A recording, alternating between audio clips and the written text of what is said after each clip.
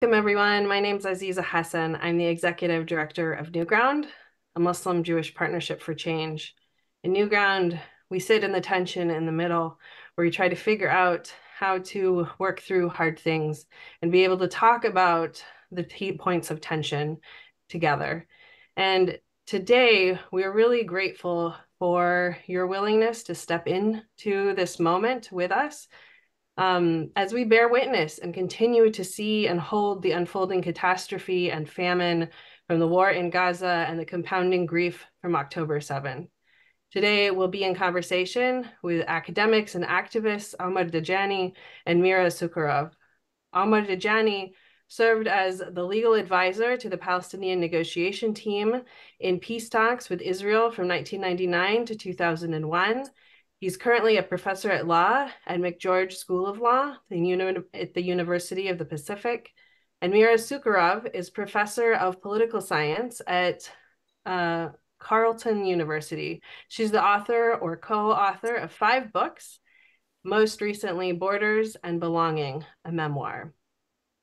When Andrea, Newground's associate director, first told me about Omar and Mira's partnership and her specific interaction with them, it was completely clear to me that we needed to continue and to have a discussion with them. And this is hopefully the first part of many conversations, or at least that's our hope, because we see many mirrors between what we've been trying to do at Newground and the kind of future that we want to continue to build towards together. First of all, thank you to everyone who showed up for this conversation. And I want to thank Mira and Omar so much for being here with us. We were hoping to have you once you're as our one of our book group folks, once your book was published. And then we felt like we needed to have this conversation sooner rather than later. And it was, I can't believe it, but it was less than a year ago that I read the piece you wrote in Haaretz about visiting museums and heritage sites together. It feels like 5 years ago, perhaps. Um, and I was just moved. I said, this felt so much like the work we do. It felt like what happens when we hear from one another what gives us pride, what gives us joy in our own backgrounds, what matters to us, and also how some of the things that our peoples have done to one another have hurt us collectively and personally even. We spend a lot of time in our space doing that. And and then I understand I had a back and forth with Mira first. And I understand that when the piece in the New York Times came out about Aziza and me, Omar saw it and sent it with the same kind of recognition. So we're just really grateful to be able to have this conversation. Um, so at Newground, we believe that conflict is natural and inevitable, and staying inside it is a choice. That's language we've used. We still, I think, it is still a very important guiding principle for us. And we're in the middle of unimaginable, like conflict that's gone, I think, um, beyond what I will speak for myself, what I imagine. So we've all been asking ourselves, fellows, staff, people in our network, why be doing this work of talking and trying to understand one another when our worlds are on fire? Why not just go straight to activism, whatever that activism is, and only do that? So we're wondering how you are answering that for yourselves right now. And maybe we'll start with you, Mira. I think that talking is a form of activism, particularly in a world that's getting more and more polarized and in a world where we're dehumanizing the other so much and so often. And talking, it also really, by talking, I really also mean listening and reflecting and learning and changing. And I think in terms of what to do in this moment, everyone has to do what they can do.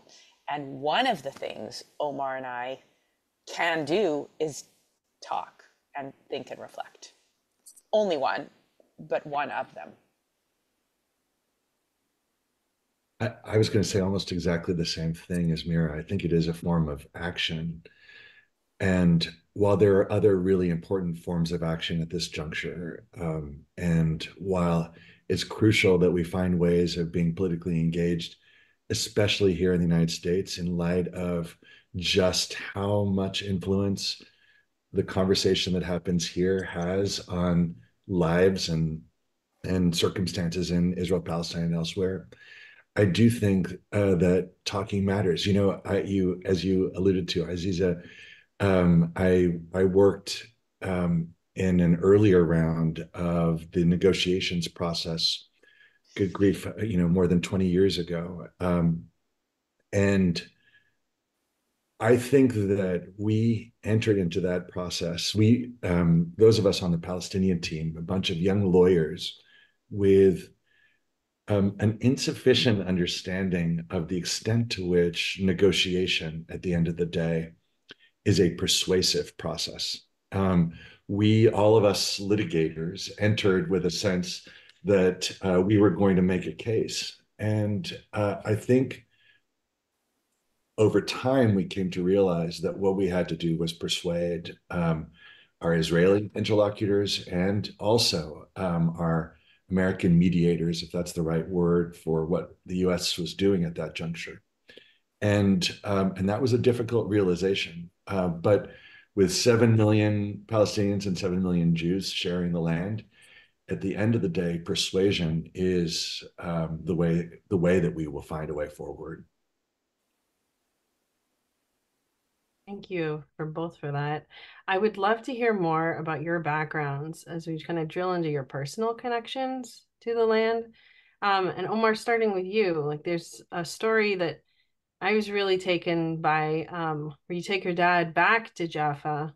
Can you describe that for us, and specifically your mom's role, and especially in your role, and like what it meant to be there for your dad in that moment? Sure. So maybe I'll back up for just a moment to note that my father's family comes from Jaffa and has very old roots in the city. My great, great, great, great grandfather had been part of a delegation to Napoleon to plead with him to spare the city's young men after um, uh, some of the Ottoman regiment had sent Napoleon's envoy back to a ship headless. And so we've got this old and deep connection to the place. And my father's family in April of 1948, and so this was weeks before Israel's independence was declared, weeks before any of the Arab states invaded. They, along with most of Jaffa's population, were forced out of their homes through bombardment and made their way north to Lebanon and then eventually Syria, and then in my parents' case, eventually to the United States. And my father had never been back. He left when he was 16 years old and had never been back. His brother had been and had seen the place where their house once was and had told me about it. And so when I was living there and working there and my folks came for a visit, I thought that the best thing I could do was to take them right from the airport to Jaffa to my father's old neighborhood. I thought it was where he would want to go. And so we drove there. And I think nothing could have prepared my father for what he found, which was a place so completely transformed that it was unrecognizable. The streets remained to some extent the same, but few of the old structures were standing. What he remembered of of his neighborhood in Jaffa Hajami was to a great extent lost. And here I was, his sort of young son, kind of pulling him along, saying, "Well, do you remember this, Dad? That looks like an old building over there. Does this seem familiar?" And my dad, overwhelmed, was walking silently. And eventually we made our way to where the house once stood. And I continued to ask him questions until my mom sort of gently but firmly grabbed my hand and said, let him be. And I think that he needed to absorb uh, the ways in which not only his hometown had changed, but the ways in which Palestine, the Palestine he knew, had ceased to be. But I'll add just a postscript, if I may, which was that a few days later, days during which my dad seemed uh, somehow beyond reach. I mean, he really went into kind of a hole for a few days, and this, which was completely unlike him. But a few days later, we were in Ramallah, and where I was living at the time, and we went. I took him to a little market to get some stuff, and he ended up in a conversation with an old fellow who was working the cash register about Jaffa, and my dad seemed to get animated again. And when we came out, I said, "You seem better." And he said, all this time I thought Palestine was gone, but it's been here all along. And that was also, I think, really important. Thank you, Omar. It's a very powerful story.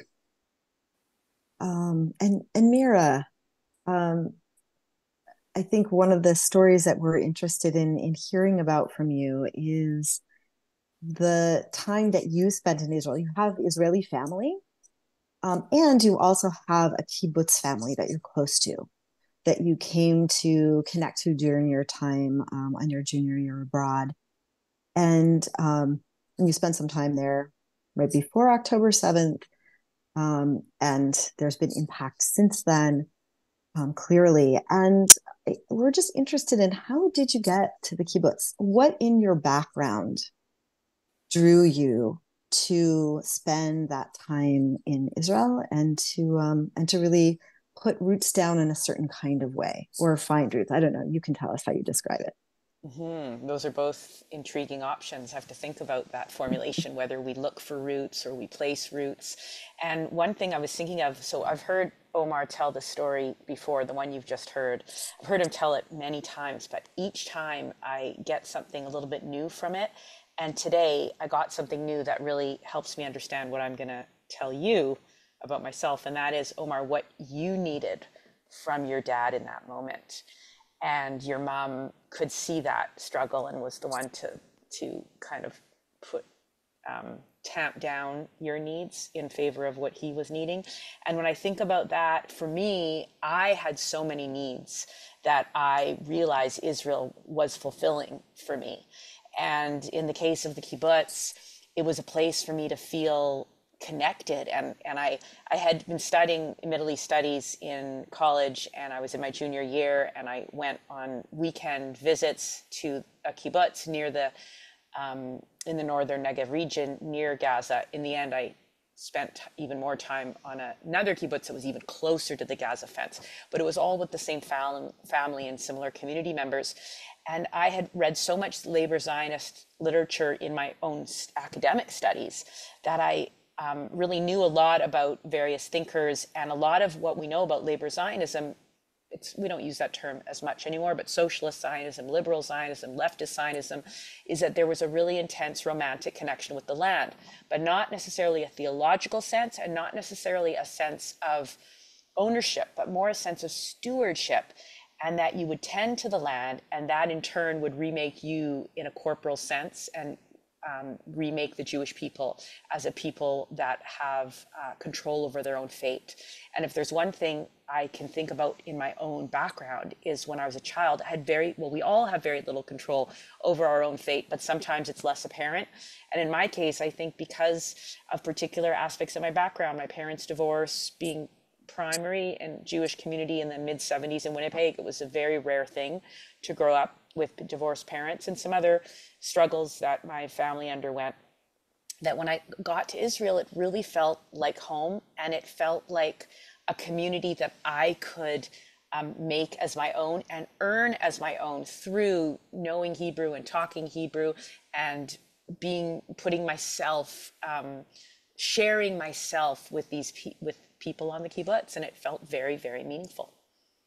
And so when October 7th happened, I was immediately concerned about my kibbutz family, who I knew lived less than 2 kilometers from the Gaza Strip. They eventually moved to a different kibbutz where I visited them.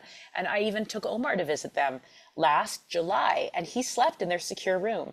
They gave the Palestinian the secure room. They gave the Jew the room down the down the hall, and then they slept in their master bedroom. And that night in July, there were sirens from Hamas rockets. Fortunately, they didn't land anywhere near the house. They landed a few hundred meters from the house, but fortunately we were all safe and secure. But on the morning of October 7th, there were sirens, and my kibbutz family went into that secure room as usual. But this time they heard Hamas militants outside their door, and they narrowly escaped being murdered or taken hostage. Thank you, Mira. Omar, would you tell us a little bit about what it was like for you to be on the kibbutz there, and then Sure. afterward? Yeah. It was strange. So on the one hand, Mira's kibbutz family was incredibly hospitable. They're in a very Israeli way, which is different than my experience of Arab hospitality. Although Mira's kibbutz dad is an Arab Jew or a Mizrahi Jew with Iraqi roots. And what I mean by that is that um, they showed their hospitality by setting out an extraordinary meal for us, by dropping everything and taking us all around, by engaging with us and introducing us to so many of their friends in different communities all around the area, so that I was able to come away with a real sense of who these people are, and of their attachment to one another and to place. And that was important because I had spent a lot of time in the Gaza Strip when I was living and working in Israel Palestine, but had really never visited any of those communities before. And so it was powerful for me to feel that sense of connection, but I couldn't help but also feel a sense of isolation. It was strange to me to be the only or one of the only Palestinians around, especially in light of the fact that, we could see Gaza City in the distance, I mean, a few kilometers away. And I think that the moment that was sort of one of the moments that was most difficult for me was, we were driving in between places, and in that part of the country, the land is spectacularly beautiful, and it was very green at that juncture, even though it was midsummer. And and in a conversation I was having with one of Mira's kibbutz parents, um, I remarked on its greenness and how different it was from the Gaza Strip. And they said, "Oh, it's a shame they don't have more water there." And it was it was an understandable thing for them to say, but of course, there was here, right? It's what prevents Palestinians in the Gaza Strip from having more water is the political regime that separates Israelis and Palestinians. It's the arrangements in place because it's one country. May ultimately be two states if we have what we hope for, but it's one country. And to imagine that there is a there and here was a very strange thing, even though it was an obvious part of the reality. Yeah. A there and here, and also somehow a disconnect about seeing that and understanding it, it sounds Right. like. Yeah, absolutely. Yeah. This brings me to our next question, which is, how did it come for the two of you to be in that kibbutz together in the first place? What is the project that you're working on together? How did it come to be? And also, how's it been impacted by the events since October 7th? Is that Oh, Mira? Or let's start with Mira, I guess, this time. Yeah, so I approached Omar when I kept getting rejections for my latest book proposal. and I realized it was time to bring in a Palestinian voice. And I hadn't been ready yet. I wanted to still have a sole byline. I wanted to still go it alone. I wanted it to be Sucharov's, that's my last name, unique vision. But I was ready for the kind of compromise of ideas and instincts that a joint Jewish collaboration might yield. So it was May 2021, and as many of you will remember, that was the last active hostilities between Israel and Hamas. And Omar had posted on Facebook a very short blog post about his own personal attachment to the Gaza Strip and his father's story of being driven out of Jaffa at age 16. And I shared it. I was moved because it was both informative, educational, factual, and personal. And I pressed forward, I pressed share, and then Omar did something that's very uncool in social media land. He thanked me publicly for sharing it. Usually you're not supposed to thank anyone. You're just supposed to be pleased as punch that you get attention. And then we started talking a bit more, and I asked him if he was interested in working together on some projects. And we realized soon enough that what we really both had was, I would say, well, I'm not going to say that I have a gift. So I'll say what Omar had was a gift for really conviction and empathy and awareness and interest in the emotional aspects of all of this. And whereas in my field, traditionally in international relations, there was always a push to separate rationality from emotions as if they're at odds. Over time, in my field, we've come to realize that the two are really necessary in order to make wise decisions, in order to understand the ways of the world. Emotions aren't less than, they can be very enriching and informative insight and providing a lot of insight. So we thought, why don't we go to Israel Palestine together over the next year or two, multiple times together, and why don't we show each other what is most important and valuable and precious to us in terms of people and places, and see what happens. What do we end up seeing and experience that we wouldn't have seen or experienced, even if we're looking at the same thing, even if we've both been to Jerusalem many times, even if we've both been to Tel Aviv many times? What happens when the other, so-called, is next to us?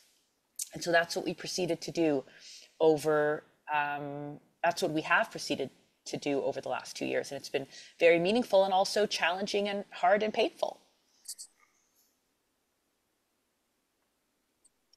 Thank you so much. Aziza, I think the next question's yours. Oh, I thought Omar, I would actually love to Oh, we hear didn't get, more oh, I'm so sorry. about, We didn't get to hear from, yes, please, and, Omar. What's the and as you project about? weave, forgive me, Andrea, as you weave, Yeah. Omar, I'm actually really curious to hear about that story of your dad at 16 that Mira just brought up. Specifically also because my family, when we became refugees, my dad's family, especially in 1948, there was a point in the junction where were they going to go into the route that they eventually took, or were they going to be one of the refugee families that went to Gaza? And I look at what's happening in Gaza right now, and I still, like, my breath just, I can hardly breathe when I think about that it literally could be our family going through this, and people could be justifying the things that are happening there to my loved ones. And I'm wondering how you're sitting with all of that as you work on this project. So similarly to your experience, I mean, I was just in a conversation the other day with a fellow Palestinian legal academic, and also with family from Jaffa, whose family made the choice to go south instead of going north, as my family did, and who is on pins and needles every single day, waiting to hear that her family members have lived another day, and they've already lost a number of people. A number have been killed, and a worrying number have disappeared, and people don't know whether they are dead or whether they've been taken into custody. And so she lives with this daily apprehension and anguish. And I feel that, of course, as a fellow human being, as a fellow Palestinian, but also as someone whose family could have gone that way. But I think that the fact that my father and his family went north and um, and went ultimately to Syria, where he met my mom, and that we've had this very mixed background upbringing, this upbringing rooted in a range of different backgrounds: religious, Muslim, Christian, Alawi, national, Palestinian, Syrian, French, and as a consequence of the way things have unfolded, also that we've sort of moved from the Middle East to Europe to the United States, has given me a set of perspectives and privileges, of course, that I'm incredibly grateful for. But is in a funny way a kind of gift. I mean, Mira and I struggle a lot with what it means to be members of our respective diasporas and what diasporas have to contribute. And there are ways in which diasporas contribute grief to the peoples of that country and others, right?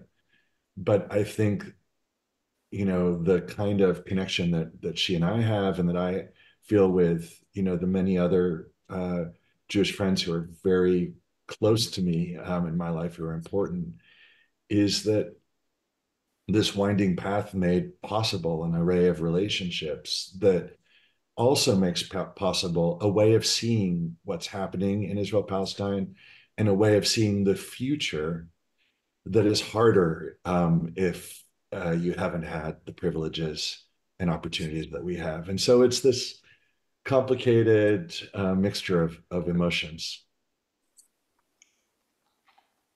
Yeah, relating to that mixture of like conflicting different emotions all happening at once and all of them really being real. Um, and kind of picking up on that thread of diaspora communities, I've really been struck by like like I've got friends who are rabbis who will have said many things over the years and received a lot of big responses from their congregants saying, "You're not Israeli. You have no idea what's going on. Like, stay out of it," or whatever it is. But point is that you don't know is the answer. And then also as Palestinians, like the pieces of fracture in all of different places, but like people in Jerusalem in a very different place than people in Ramallah. They have different rights. They have their ability to move is very different. And so people in the occupied Palestine are, you know, in different roads, etc. And then people in Gaza are also in different places, in a completely different place. And then there's also diaspora communities, some of whom are in refugee camps or in Jordan or wherever. And then people who are in diaspora in the United States, which is kind of where our base is. And so you've got all these constituencies and people in different places, and they actually have rights in very different ways and privileges in different ways. And so given all of those things and kind of like knowing that with great humility, we actually come at this with great privilege. What is the role of like American, so let's say North American, Raja Khoury, who's one of the authors of The Wall Between, is on the call with us, like North American diaspora communities from our, you know, respective places, like what is a solid role that some of us could play more effectively? And maybe Omar, we start with you and we go to Mira. Sure. So, I mean, I think that part of our role, so I think it's certainly the case that to the extent that we're able to share the privilege that we have, that's crucial. And so I think there are all sorts of ways I'm trying to support folks uh, back home, as we say, financially and morally in this moment. And I think that's really important, enabling people to feel the knowledge that there's someone watching, that there's someone who cares, that there's someone who's not going to let the story die. Those sort of like that solidarity is really important. But I also think hand in hand with that, the work of imagining is really, really important. And, you know, I think it is, you know, Mira and I were just having this kind of conversation the other day about self-determination and Jewish statehood and sort of thinking about what versions of Palestinian and Jewish self-determination each of us embraces and is comfortable with, and um, and over the course of the conversation, one of the things that I was trying to communicate was that um, even though I've come to the point where like I think that it is important within that land, Israel Palestine, for both peoples to have self determination. Like I've become deeply committed to mutual self determination. I'm also deeply ambivalent about national identity, and so the idea that Mira and I would be on opposite ends of a national or ethnic divide rather than being alike in some ways and different in other ways, of both being secular, both being urban, even while also having different traditions.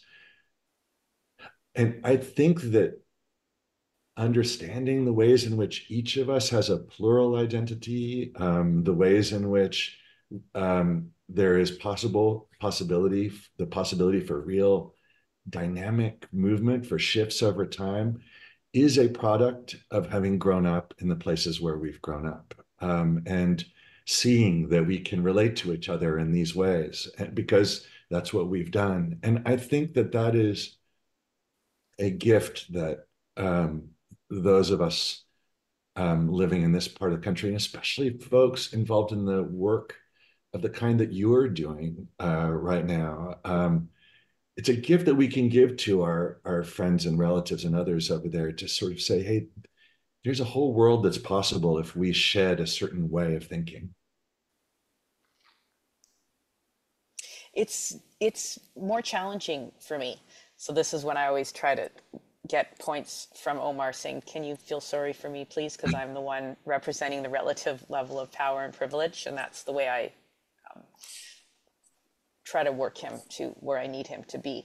Because Omar talks about solidarity and with his people. And my people, my Israeli friends and family are not, I know because I've talked to them, are not feeling the kind of solidarity from me that they wish they were seeing. And I'm trying to give it to an extent while also trying to stop the massacre going on in Gaza and also trying to demand a return of hostages, which is why I'm very happy. And I was teaching my Israel Palestine course today when the UN Security Council resolution passed and was signed, and students who were quicker on their phones than I was while I was trying to teach alerted me. And it has both those demands in it, a ceasefire and return of hostages. And there are many people in my community who would rather that I take a side that they perceive to be full throttle support of them, and I perceive to thereby deny the Palestinians dignity and safety. And so I'm always trying to thread the needle between making my people feel heard and standing up for what I think is right. And it's exhausting. And I'm quite different right now, my mode right now in this conversation, because I sort of feel, oh, am I going to use the term safe space? Sorry about that. But I do feel kind of emotionally safe because of the combination of people on this call, that we're Palestinians and Jews. And I feel like you all get it. At least the 4 people here. I don't know all the people in the guest room, but I'd love to get to know all you more. And when I'm on social media, for example, I feel I'm in a slightly different mode because I'm getting criticized from a particular direction, and I feel I need to educate people and bring facts to bear that they may not be aware of, and it becomes a lot more brittle and a lot more binary, and I'm not always that comfortable with that. So different modes for different venues, and it's a constant challenge. Certainly, it's a challenge, and like you said, it's exhausting because you're trying to be effective with your words. You're trying to describe really hard things that need to be described, and you don't want to avoid the hard things because you know you have to be true to what you're trying to do in the world. And so before we start shifting and asking questions from the audience, I'd like to remind anyone who's here who you can write a question in the chat box and it'll come to us as moderators, and then we'll make sure to ask Mira and Omar. And in the meantime, Mira and Omar, do you have any questions for us that you'd like to explore? I think you're muted, Mira. Oh, I'll ask to unmute you. Sorry, I pressed something accidentally. Omar and I have had some fights over the months, and we've discussed some of them in other talks, and we may not have time to rehash them here, but you folks here can look them up on other talks that we've done. But one way that I cope with struggle, the interpersonal and political struggle that emerges between us, is hearing about how other pairings and creative and political partnerships are doing it. So do you, Aziza and Andrea, have any stories to share, and how you came out the other end and how you healed? I think it's a constant. Well, first of all, I would say also Ben and Tasneem are on this call, Ben Ginsberg and Tasneem. And I would say that our staff, this is the full-time staff, and we have other folks, we have gone to places we never had to go before with one another. And so it's been like a really deep, and also with a board, like we've gone to deep places and had to confront things and blind spots. I very much, in the conversation that you had around ANU, the Museum of Jewish Peoplehood, I think, I very much related to Mira, your blind spot of like, here's all the joy, and Omar like needing to come in. I mean, I'm sure you are aware of it. And hearing from Omar what it feels like that in this really important museum that describes very important things about Jewish experience, being in that land, it did not acknowledge the other people in that land, right? And so I don't know if that was actually a blind spot for you. I tend to think you were overdoing it a little bit in there, but I'm not sure. But that can I say something? Yeah, please. I'm more aware of it when I'm with a fellow Jew. You probably have this experience too. And I would say, I would be the one to say, hey, where are the Palestinians in this story? And when I'm with Omar, I want Omar to say, isn't our experience touching and moving? So I am two different people depending on who I'm with. And that's part of how I negotiate all these difficulties. Oh, I'm ding. Ding, yeah. Yeah. There are things that I see and feel in a different way. I will say that the Muslim experience post 9/11, I've been in this work for almost a decade, and every single year, I see things I hadn't seen before. I find out that I still have another blind spot there. And unfortunately, I feel like this moment has really brought it out.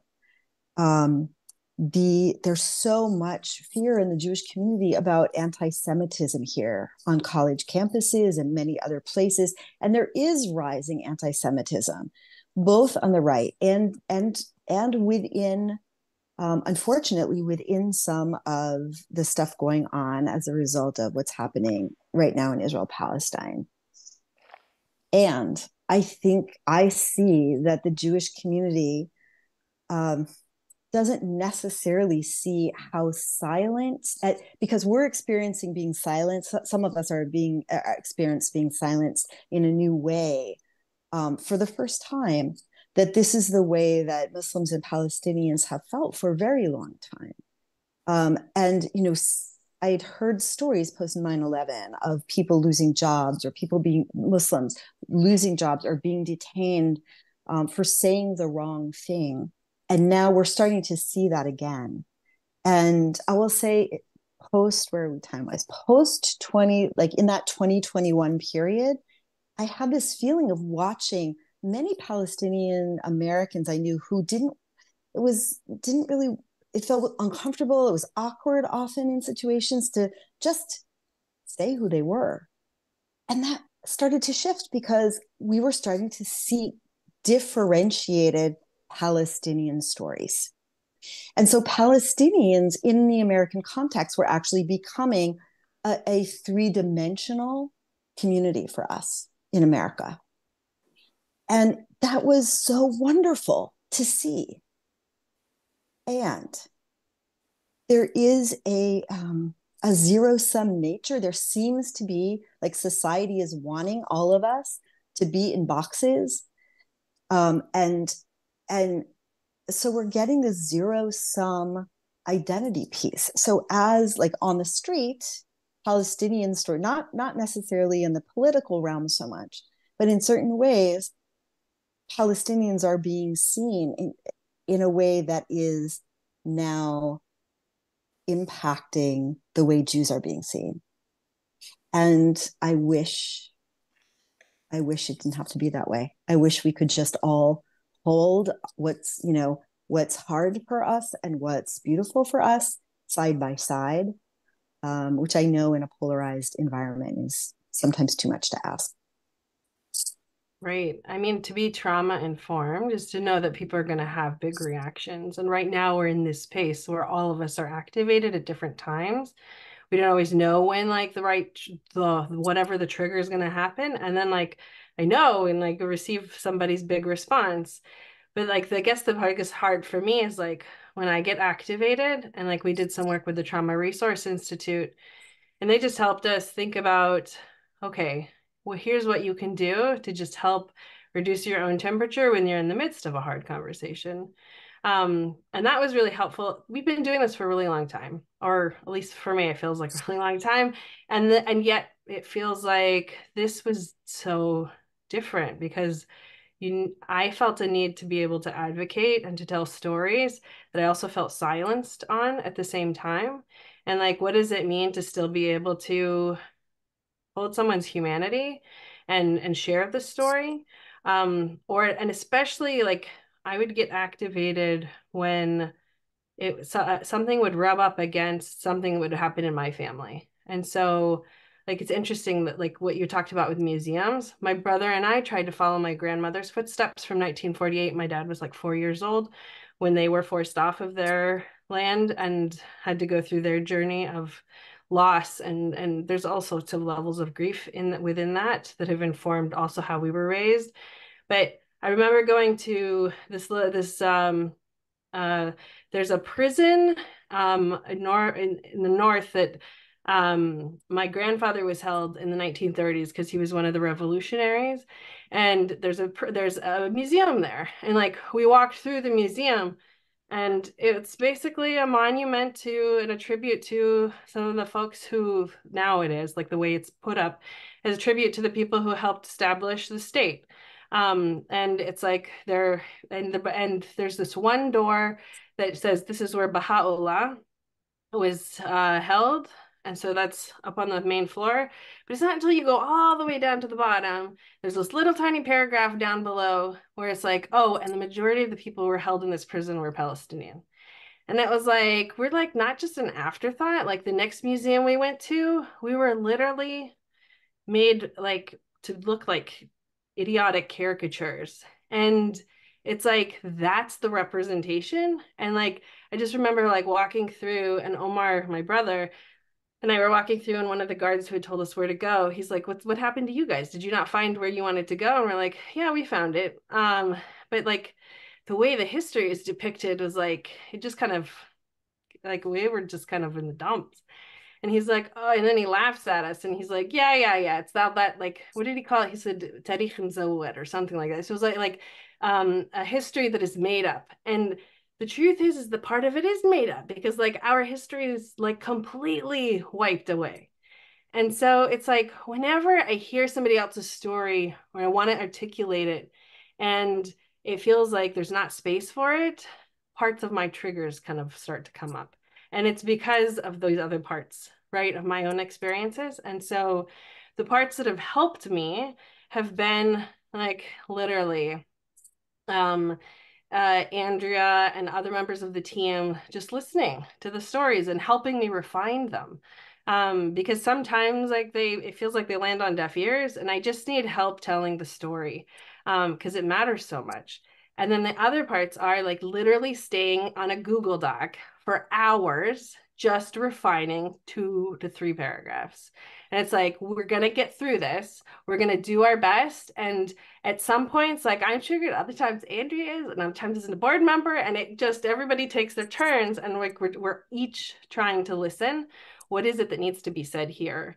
And what can we say together? And it's like you said earlier, it's exhausting, and it's really important to work through. I couldn't agree more. If I could just add one thing, I mean, so much of what you said resonated, not least because my grandfather was also in the same prison that you described. And there's, anyway, I'll save the stories for another time, hopefully when we meet in person. But they're walking through these spaces can be so triggering when you feel excluded, and each of us has had that experience.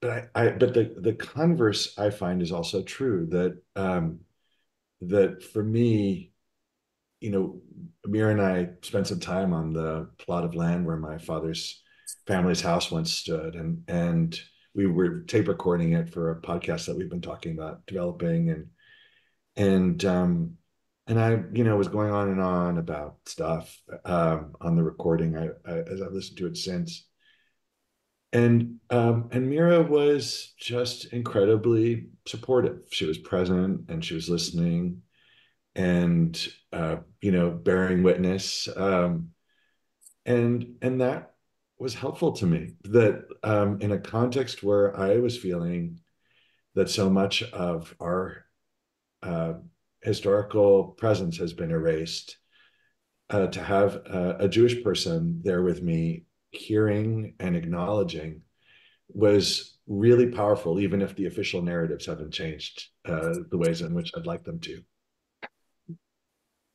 I'd like to like to talk a little bit about Jerusalem. So one place that's kind of come up is listening to Aziza talk about how hard it was as she was beginning to go into all of these Jewish spaces, and hearing like Next Year in Jerusalem, and having her own like deep connection, and feeling like that, just feeling how that smarted for her. And I think maybe one of those times might even have been when you came to hear me lead prayers, and at the end of Yom Kippur, and that's what we're dancing and singing. And then to hear you, Aziza, come to like soften and open toward that, that was actually really healing to me, because I'm Jewish. I'm like deeply Jewish, and Jerusalem is such an essential part of who we are.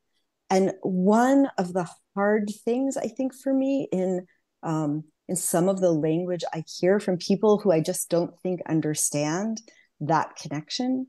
I want to say sometimes to my Muslim friends, like, you turn 3 times a day toward Mecca, and we've been turning toward Jerusalem since our people left. I don't know exactly how I think about that. I think it's a very complex set of histories, but certainly our religious life is geared toward the harvest festivals of that place, of, and so I don't think that gives us some kind of exclusionary political right, but I do feel that I want my connection to be seen and understood.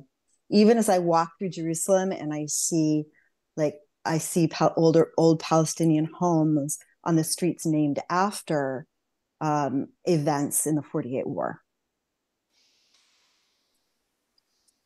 Oh, certainly. It's interesting. Like what you brought up is like I've been into, because I usually get the golden ticket for the high holidays. I'm like at multiple synagogues all over the city.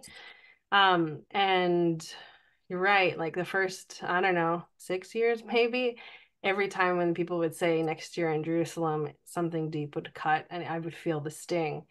And it doesn't feel that way as much anymore. It's more like I see my friends, and like the last time Andrea came back from Jerusalem, she actually brought me a beautiful image of a historic picture of the Dome of the Rock that was taken in the early 19th part of the century. And so I there's a softening that happens over time. And I think that's part of why, Omar, in your story with your mom and your dad, and when you went back, is like sometimes I try to rush things and it actually just leads to more pain.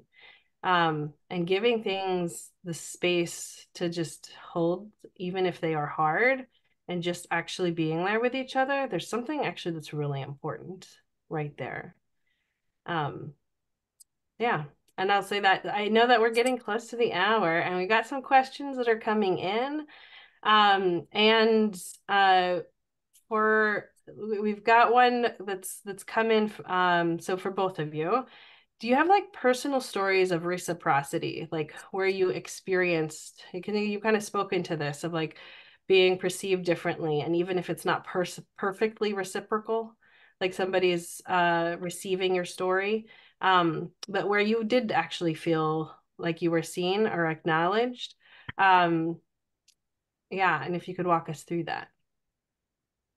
Well, for me, for sure, when I took Omar to my kibbutz family's kibbutz, and that night I wrote to him because I knew he was trying to finish his grading for law school. Being a law professor, the grading apparently just doesn't end. And I interrupted him. I know you're busy grading, but I want to tell you how meaningful this is to me to have you here in this space, in this community, with these people who I love so much, in this house where I have so many memories. And it's just really amazing for me. And Omar replied, "It's very extraordinary for me too." And that was so, I really felt seen, and I knew that it wasn't simple for him. I knew that extraordinary doesn't mean that we're just in an ice cream parlor having banana splits. I knew that it was layered for him, and that I felt the generosity that he could respond in that way. Yeah, I mean, I think that one of the things I appreciate that. And I think, um, even though it has been hard, as Mira had gestured to earlier, sort of taking each other to all of these places that were important, and seeing the ways. So I'll speaking from me, seeing the ways in which Mira has been willing to struggle through stuff has been humbling, um, and I think is maybe more than anything else what keeps me committed to the work that we're doing. Because, like, I mean, it's not and it's in a funny way, it's both things. I think that part of what drew me to working with Mira in particular was the fact that she wasn't like a longstanding anti-Zionist Jew, because I wanted to work with someone on these questions who had an attachment and was struggling to figure out how to make sense of that in light of everything else that's happening, in light of what Israel has done and has stood for at moments in its history. But that we'll challenge each other and then keep trying to find a different way of seeing or to reconcile it in some ways is valuable. And I think that when things break down is when we somehow get caught up stopping trying, and like I know for myself, sometimes I'll feel the burden of my community at moments, like feeling like I've got to represent, and that I've got to say to Mira what she needs to hear, meaning what Jewish people worldwide need to hear in this moment, right? And those are the points when things become most brittle. But I think more often it's that trying that I feel so grateful for. Can I ask a follow-up to that real quick? Is like both of you, like, what about when people don't reciprocate? What keeps you in it? People as in each other, or people out there? People, yeah, I'm gonna leave it to you, but like specific to you and your work and your Like sometimes like there's moments that it's hard for me to stay in the work. Like what keeps you in it, especially when people aren't reciprocating? Having an editorial deadline helps. Our editor is waiting for a book, so that helps. But that's a material reason. I think you're really asking about something deeper and really important, the social reason. I think it's I think it's ultimately the gratifying feeling when you do feel heard, and you know that if you work, or you hope that if, or I hope that if I work just a little bit harder to get past that, the break, well, where you said when things break down, to get past the breakdown, to overcome the breakdown, that there will be a sense of healing in this. So when you said it didn't matter whether we meant Omar and I or in general, so Omar and I have had some tough times where we've had to examine how we spoke to each other and what we could have done differently, and what was going on for each of us in that moment. And I'm thinking even with my students, where there might be a moment where I'm feeling tested by a student, but I keep them after class with others, not as in a detention, as in I'm around to continue this conversation if you have a few minutes, the invitation to stay after class with a few others.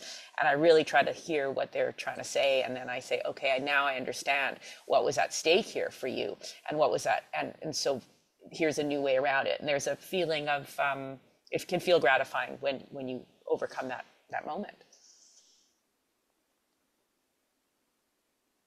Omar, just before we close, any of your thoughts on this? Um, it is it is this attempt that we're all engaged with to find ways of talking. I think going back to where we started the conversation is connected to a desire to try to find ways to um, bring peace in Israel Palestine. And the thing is that I just don't see an alternative. I mean, like I think as frustrated as I get sometimes, we are going to live together over there forever. That's our fate. And I'm not a fatalist, but absent some horrific further acts of ethnic cleansing, that is what our future holds. And so, aside from what we learn and the ways in which this illuminates things inside of us that are important and brings us maybe closer to God in some respects. And my conception of God lines up with that.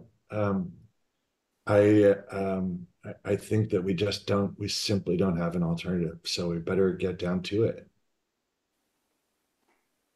Thank you, Omar, and thank you, Mira. We are so grateful for the opportunity to begin what I hope is the beginning of a conversation with you, both, and that we will definitely have you back when the book is done.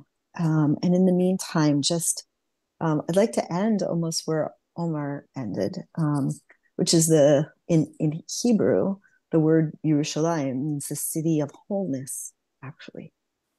And my sense, Omar, is that you and I may have the same theological relationship to that idea. And it may be very far away right now, but we're just grateful to be in the work with you, and grateful to people who've shown up to struggle alongside, even while our worlds are burning.